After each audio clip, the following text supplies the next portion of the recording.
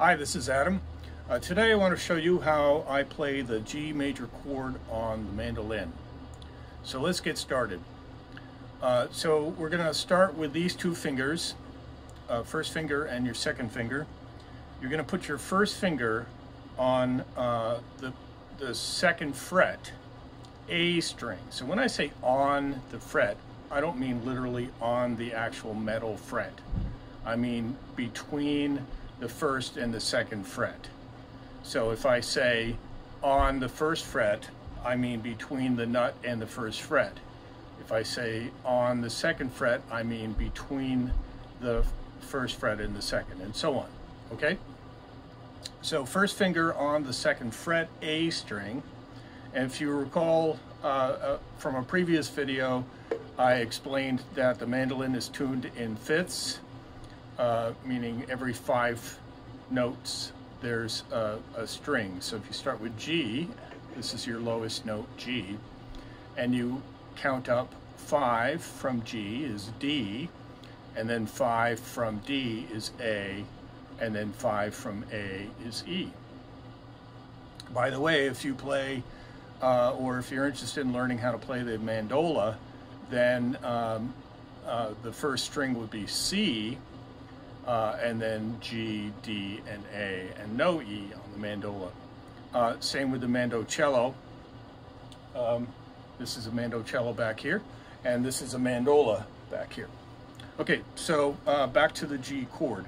First finger on the second fret, A string. Second finger on the third fret, E string. Now this is a good beginner's G chord. You don't need anything else to play it. You just play the open G, the open D, then this note, the B, and then finally the G, second finger on the E string. That's a really good, really easy beginner's chord for G. So let's continue. Then you're going to put your third finger on the 5th fret, D string, and then finally you're going to put your 4th finger on the 7th fret, G string. So let me show that to you again real slow. So first finger on the 2nd fret, A string, second finger on the 3rd fret, E string, third finger on the 5th fret, D string, and finally a 4th finger on the 7th fret, G string. So it sounds like this. Okay, so let's do that one more time real slow. First finger on the 2nd fret, A string, second finger on the 3rd fret, E string,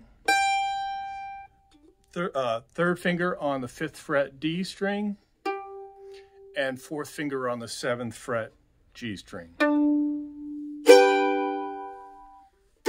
So if you want to learn how to play bluegrass music, you absolutely will need the G chord because G major is a very common key for a lot of bluegrass tunes.